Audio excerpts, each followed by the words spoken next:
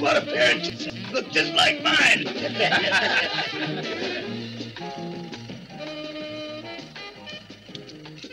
Just goes to show you, not all Swedes are natural blondes.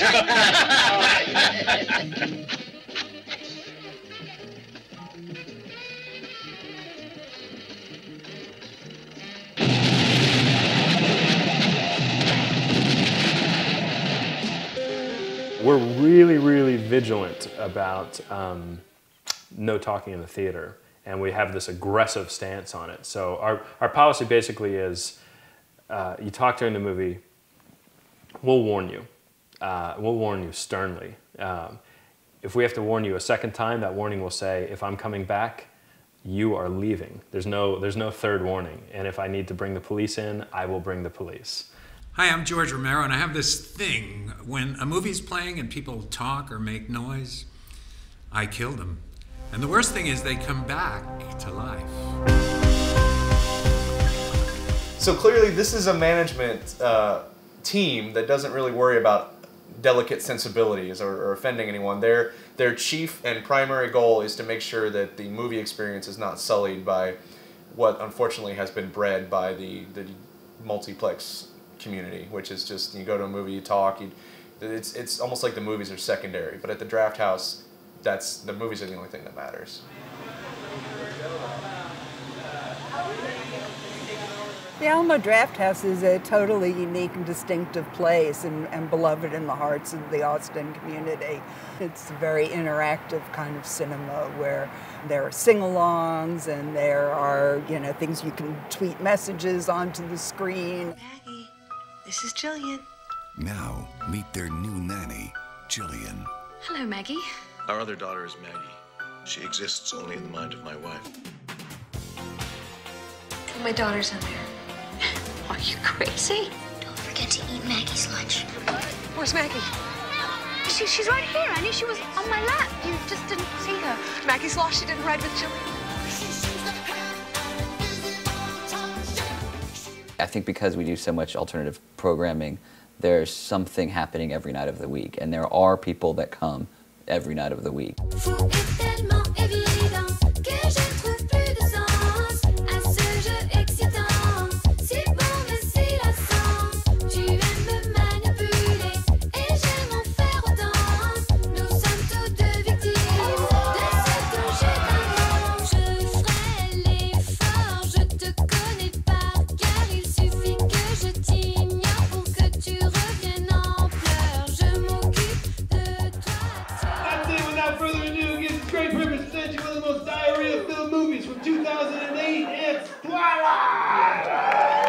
When you do a movie like Twilight and you're making fun of it the way that Master Pancake does, it's a very interesting vibe in the theater, because you're going to get a mix of people that are closet fans of Twilight but don't mind getting it, having it poked fun at, but there's going to be a large segment of actual legit Twilight fans that probably deep down inside are going to have a little bit of awkwardness of realizing how bad the movie actually is. Don't click on it. Don't click on it, damn it. It is an amazing job, and I'm incredibly fortunate that I was at the Alamo when I was, and that I had the opportunities to grow with the company and to sit down with Tim and have a couple of beers and then be like, well, what if we brought Robosauras to the theater before Transformers and had him breathe fire on cars?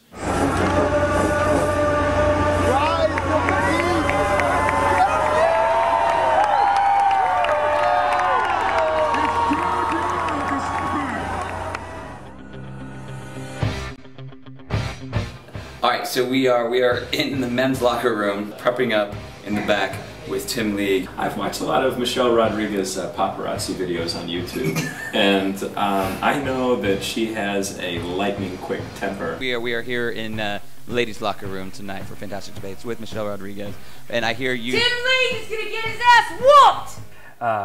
I was really frightened that I was going to be debating her and pretty much insulting her, and I was actually going to get her really mad, and I was going to get really hurt. Wow.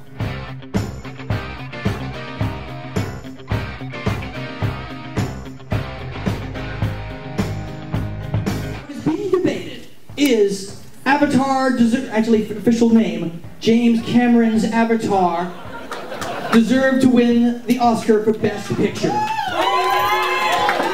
I don't think that's why I'm here. I'm here because I want to kick your ass. Before Tim got in the ring with Michelle Rodriguez for the Fantastic Fest debates last year at Fantastic Fest, I have him on camera saying that the Alamo is all mine if he doesn't come out of that ring. And I was like, sweet. I landed the very first punch, so I actually connected with Michelle on the side of her face, and when I did that, I think it was a little bit of a mistake because I could see it, like her eyes went completely, they didn't literally go red, but I could see the change in her attitude, and she did that kind of like twist her neck, and then she got serious and popped me so hard in the face that it took like 2 weeks for my neck to stop having a huge kink in it.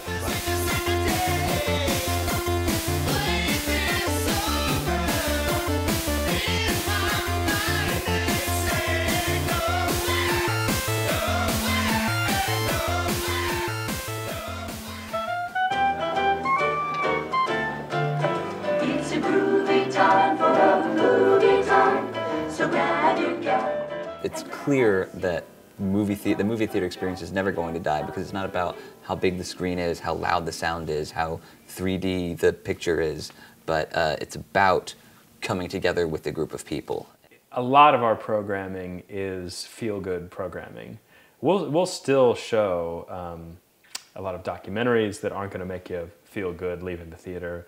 We'll show a wide spectrum of new release movies, but I think the things that hit the most for us is to really just love the best of popcorn, if you will. You know, a really entertaining time at the movies and just have a good time. It's what I like to do. I like to be happy. I like to have great experiences that leave me supercharged, and you tend to program where you're passionate, and that's where almost all of my team is passionate. When movies are your religion, the Alamo Drafthouse is a cathedral. It's the Holy Land. It is an altar upon which we worship movies. So yeah, I would definitely agree that there is a religious aspect to it that may be a little bit sacrilegious, but honestly, it has that kind of a feel. I mean, it's something that I used to travel long distances for, and now it's something that I've uprooted my life and moved closer to it, just so that I can kind of bask in it and be a part of it.